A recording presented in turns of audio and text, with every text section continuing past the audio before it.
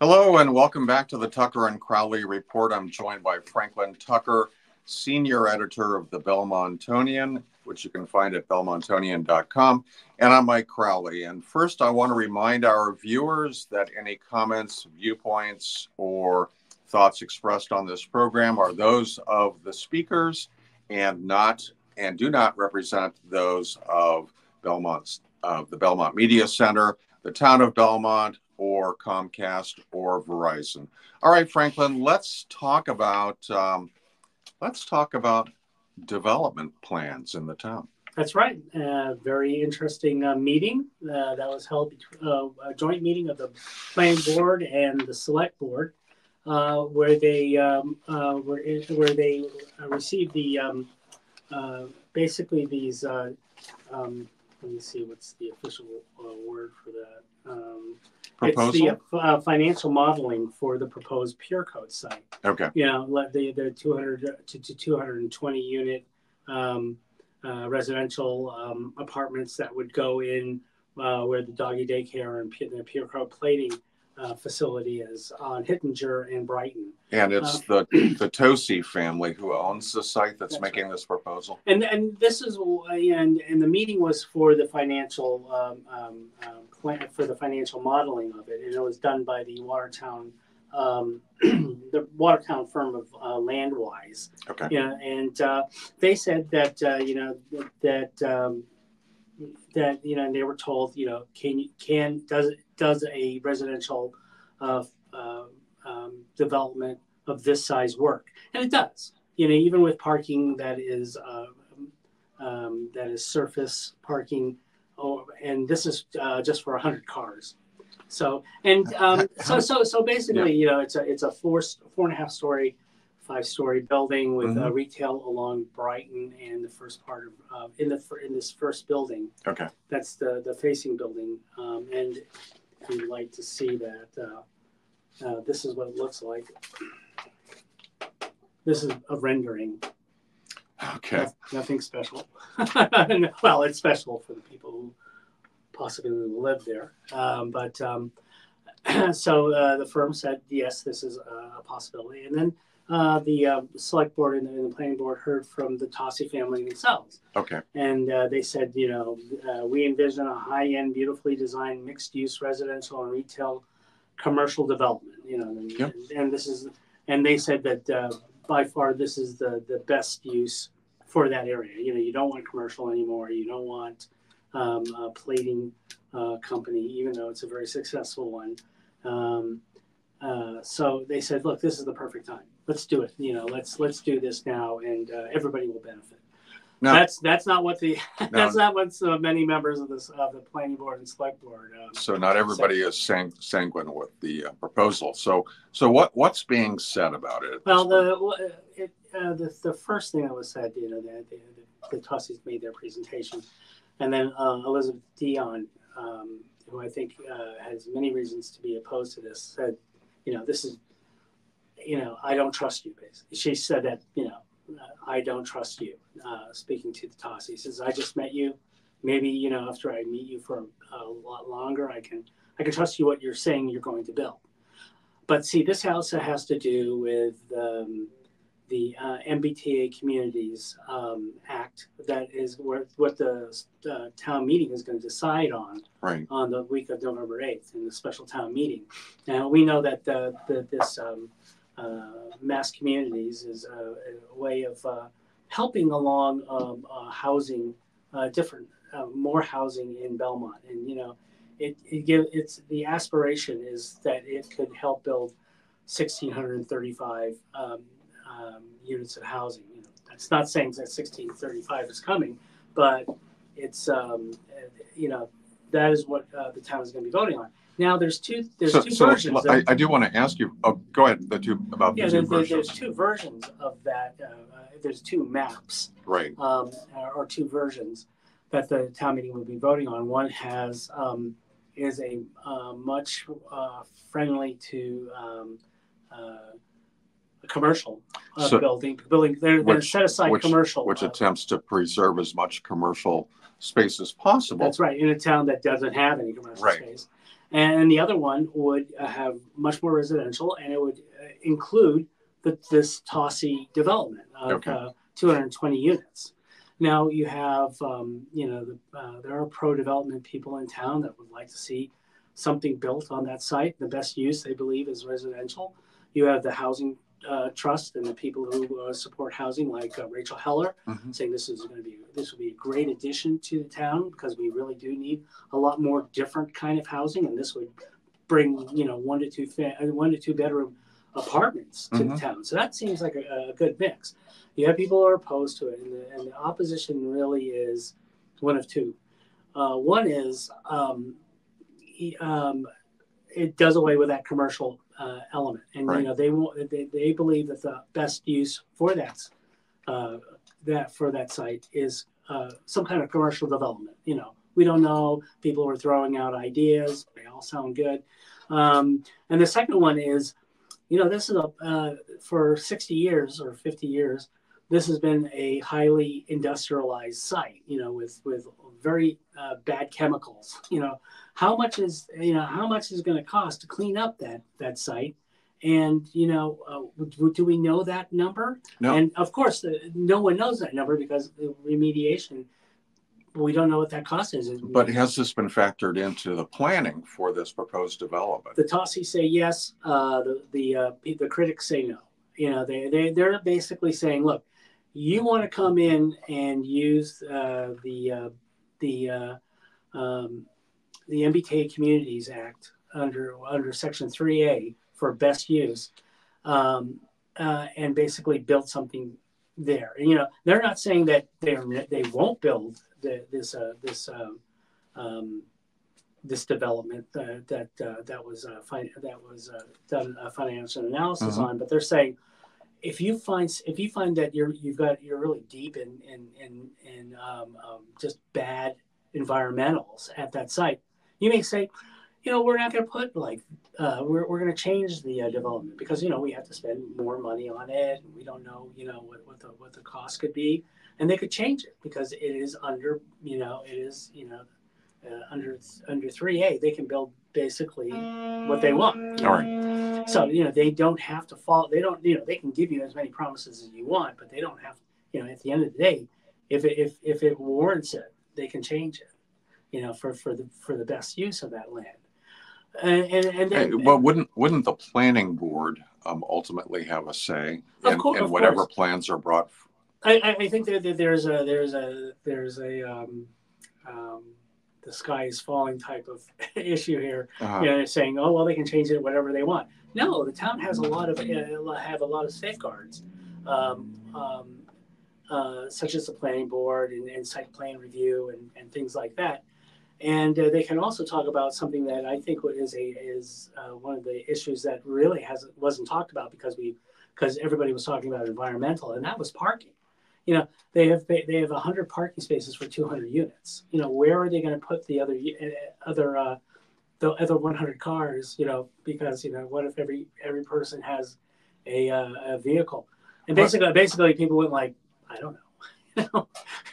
It was an issue that was not resolved, to say the least. Why is there such limited parking on the site? It may be almost 3 acres, but it's really not. If you put those buildings there, you're going to have an issue, much like the hill estates.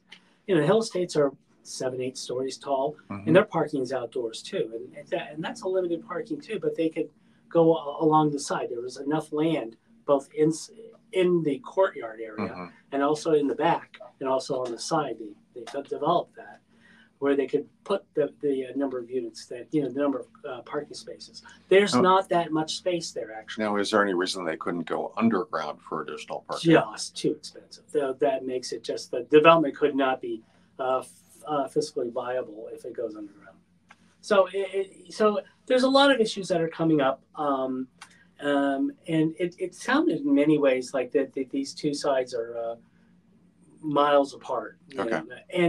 But there was one little suggestion that I thought held a lot of weight, and that was Carol Barbarian, who is I believe she's the vice chair of the planning board, and she said, look. why don't we look at the zoning?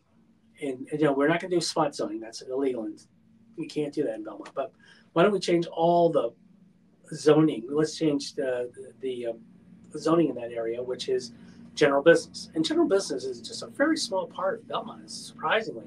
It's the Pure Code, it's Frank French, which is across the train tracks. It's the high school, it's the DPW, and it's a few other spots. Nothing really it's not very big. And she said, look, we're going to have a special town meeting in February. Why don't we set up something where we go to Tossie? Hey, you're not going to go under 3A. We know that because it's just we're 40. We're about 45, 44 days away. Well, that was last week, so it's maybe 40 days from when you're bringing this proposal and you want to get it through on town meeting. That may not be feasible simply because you want to do a lot of work.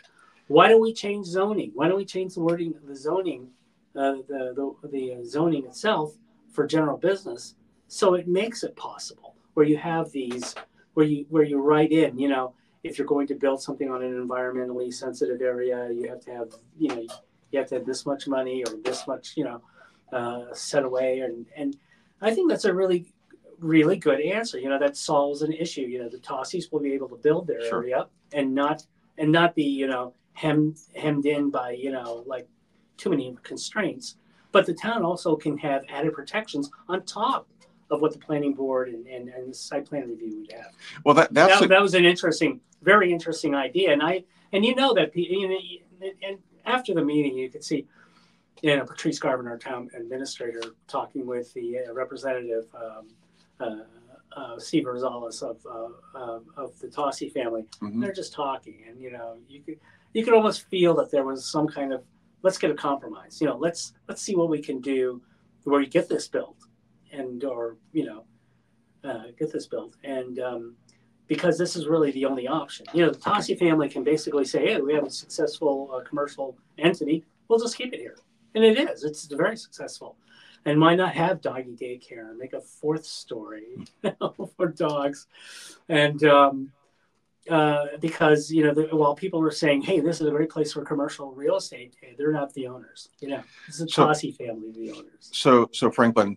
Nothing will be decided immediately, but that's not true. It has to be decided before we go to town meeting, before we go to a special town meeting. Well, but I want to ask you about that. So decided in what sense? We have the possibility that we have two maps coming before town meeting.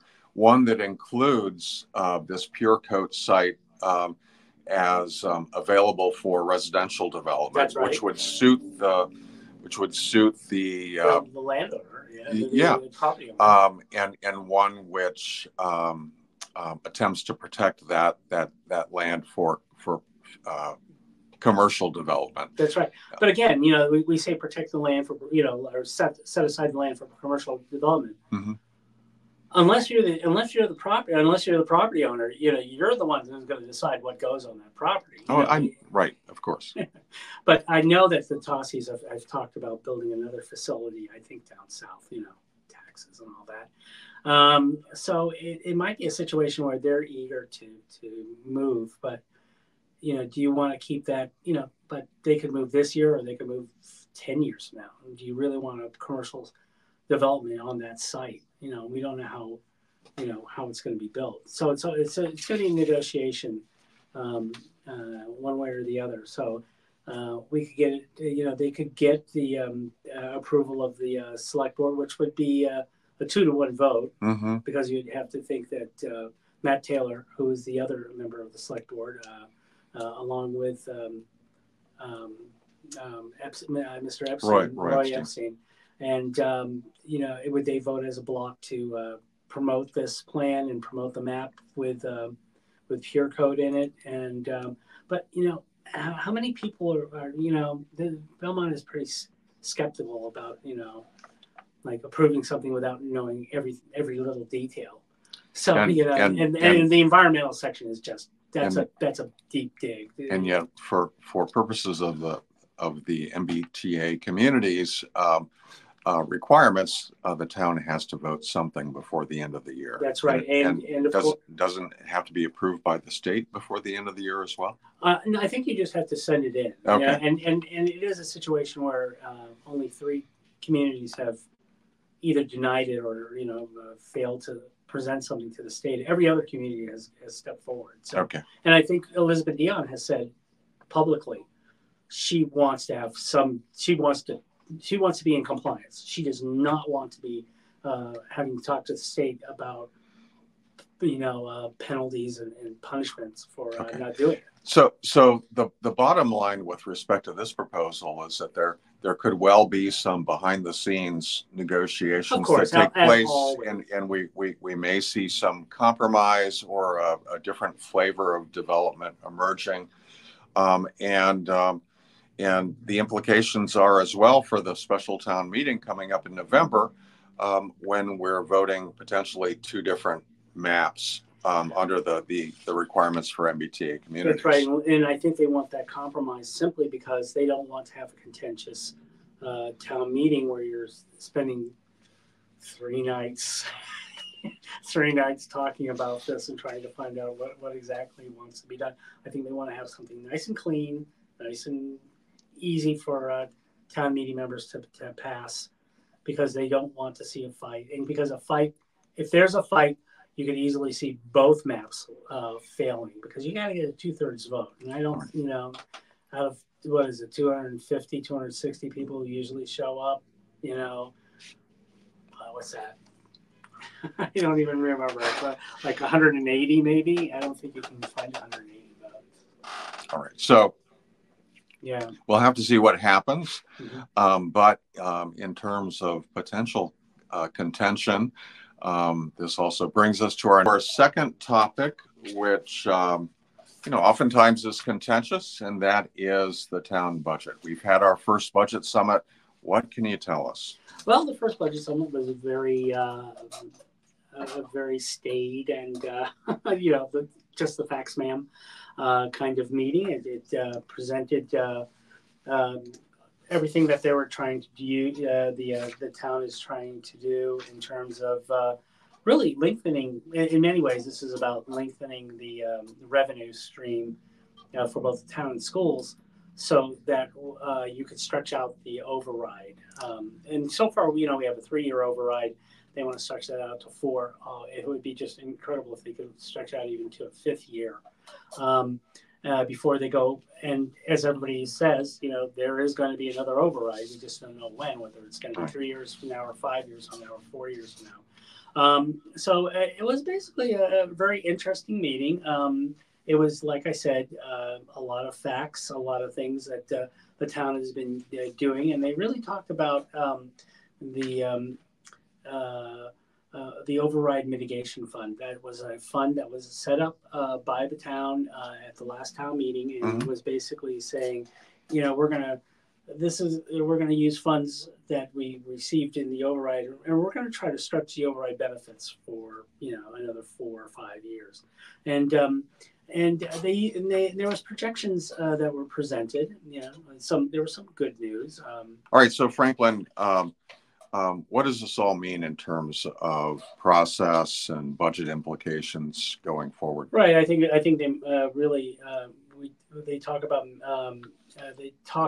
managing and mitigating future overrides, and that meant what are they going to do to stretch out this override that just passed.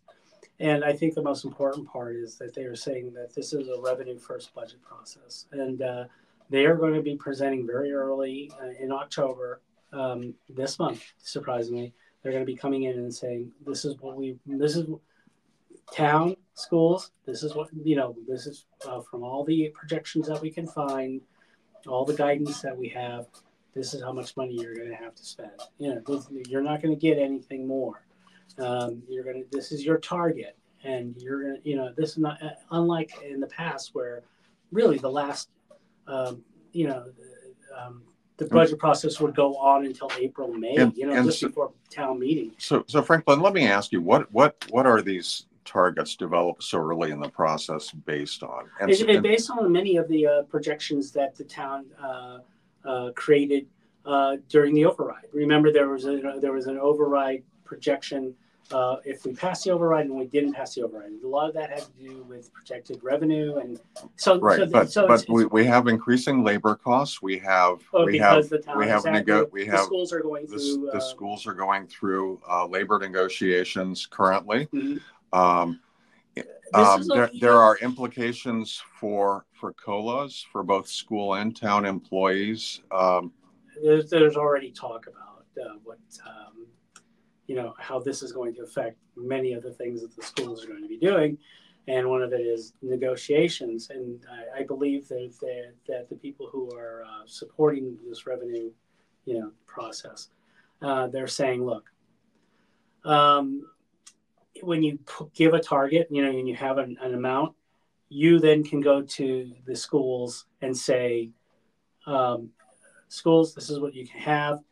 Go to your negotiations and tell them you're not getting anything more. But this happens all the time, Franklin. There's nothing new about this process. In fact, the revenue first notion behind this process, that's always been the budget process in Belmont. I have to disagree. I can speak from the authority of having served on the warrant committee for many years, having served on the school committee. This is the way the process works. The fundamental change that's taking place now is that they're attempting to drive decisions earlier in the process. Right, exactly. So that would make it more fiscally responsible. They can then say, I shouldn't say fiscally responsible. I should say what it does is it frees up certainty. It gives you a certainty. They look at it as a certainty, and on your budget. And there's already people are saying, there's prominent people in town who are saying, look, teachers are looking for a strike. You're hearing here first that the teachers are looking for a strike. They saw what happened in Newton. They believe they can replicate that in Belmont. And I'm like, I really am not hearing that from the teachers' end. I don't think anybody's ever looking for a strike. They're not looking for that fight. But there are people who are saying, look, you're going to have it one way or the other. Might as well have it out in the first year. And I'm always amazed when people are so eager to say these things. It's always fun for me because Okay. I like it when people throw grenades in a crowded room. So I want to ask you, Franklin, what happens next in the budget process? Well, we're going to have those budget numbers produced very early in October. I believe it's the next meeting, and I have it here. And we have that budget process in October 23rd. Revenue forecast and allocations. That's the important one. So October 23rd, would that also be the second budget summit? That's right, the second budget summit. And like I said, revenue forecast and allocations in town and school budget drivers. All right. Very interesting. And then in December, the budget work will go to the boards and committees, like they always do. Sure. And then the preliminary budget will be posted on the 17th of January. And then they also know that the Governor Healy, will be presenting her budget on the 22nd. So that's just a week later.